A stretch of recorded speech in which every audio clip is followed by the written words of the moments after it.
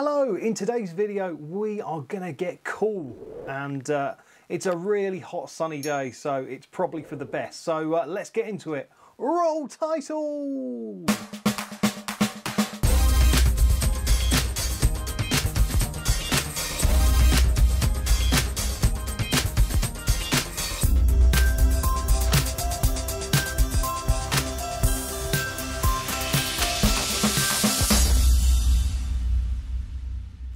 Yes, that's right. In today's video, we're going to be looking at a new CPU cooler, and it's this one. Now, this is the Sahara Gaming EX360 AIO cooler. Is it cooler than your X? Well, we don't know yet. We'll find out. So in this video, we're just going to be unboxing it and seeing what's included. Then in a future video, which I will link to up there when it's done, I will show you it actually being installed. Now, this 360mm AIO retails at £129, which is a bit of a bargain, but you can have it for even more of a bargain. If you use code KIPHAKES20 when you check out on the website in the description, you can get £20 off, making this £109, which is silly money. And because I've already filmed the build video where I've installed it, I can say, yeah, it works nicely. So anyway, let's go to the table and do the unboxing.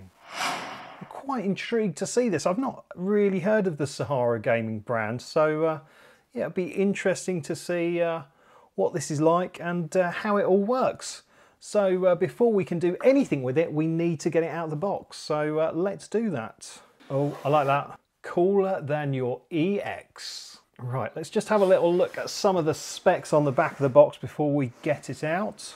So the pump can go to 2,600 RPM and it has a ceramic bearing. The radiator has a total length of 396mm and a width of 120, and it is 27mm thick, and it's made of pure aluminium, and it comes in black. I won't read through all the fan things, but they're there if you want to pause it. You can take a look. And it supports both Intel and AMD processors. So yeah, I think what we'll do is we'll get it out of the box and see what's what.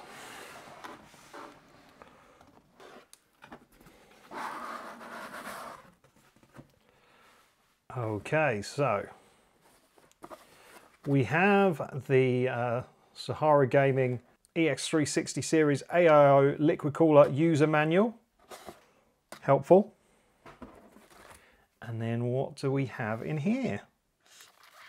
Okay, so we've got a remote control and controller box, which seems to be a remote control for the fans and also the LEDs in the fan. It's interesting. It's got 62 colour settings.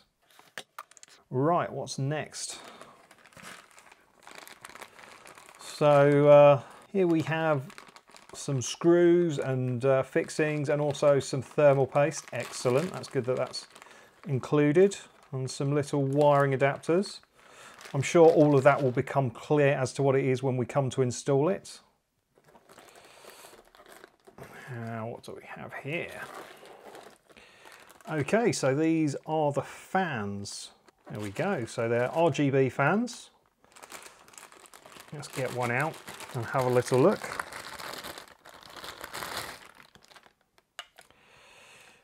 Okay, so they seem to be have a 4-pin power connector, and then there's a 6-pin RGB connector, I think. Unusual. I think they use their own proprietary RGB system, so that'll be interesting. But you know, it's a nice looking fan. I'm a big fan of their work. I'm sorry. So yeah, more of the same there. And then what have we got here? Some sort of wiring adapter. Aha, it is time to get out the radiator and the pump. Okay, well, let's have a little look at the pump while we're here. Yeah, I think that's an RGB and fan controller connector on it. The copper plate. And it does have a display that tells the temperature. We'll see a bit more of that. Aha, and these are the adapter plates depending on what processor you're using. Okay. Let's get the radiator out. Let's move this box out of the way. All the things. Okay, well, you know, it's a pretty standard looking radiator. Nothing much to write home about. Now this is obviously a sealed unit, so it's already filled with the liquid. And we'll just have a quick look in the manual. Might give us some ideas when it comes to the installation. So there we go, we can see the full contents of what's in the box. So it seems to have support for ASUS and Gigabyte motherboards. And yeah, it's got a nice straightforward wiring diagram there. I like that, it's nice and simple. And it can also plug straight into an ARGB controller as well. That might be my preferred method, we will see. But I guess what we should do is maybe have a little look at this remote control and fan controller. Okay, so it's got 10 ports. Okay, this makes a bit more sense. So it is compatible with all Sahara Gaming ARGB fans only, 6 pins. So that is why it is 6 pins. It's their own proprietary system. So there you go. There's a little bit more information on the connection setup there. Interesting. This is going to be fun to install, I think. And I'll do that in another video. So we have our remote control there. And some Velcro tape. So many things. Okay. So yeah, it can control, 10 fans. There you go. Oh, and it has buttons on there to change the mode, and it plugs into a spare SATA connection. I'm very intrigued by this. So it's all like new to me. This Sahara stuff. I mean, I hope it plays nice with my existing setup. I'm sure it will. So that's the PR, that goes into PWM. That's an ARGB connector. Look, I'm sure it'll all be fine. But yeah, there's so much stuff here. I think it's probably good that I'm going to be doing an installation video along with this. I'm quite interested to see how it all goes together and how it works, but hopefully it will keep my processor nice and cool. But yeah, let's go back to the desk and finish up. So there we have it. This bad boy was unboxed, and actually now it's installed and working beautifully inside my computer. And I actually did a rebuild into a Sahara Gaming P75 white case, which was a lot of fun to build in. It worked really, really nicely.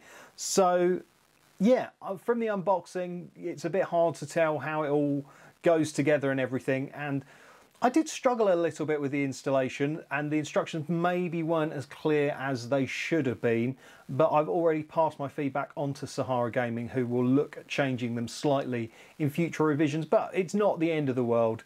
It's, you know, it's still pretty straightforward.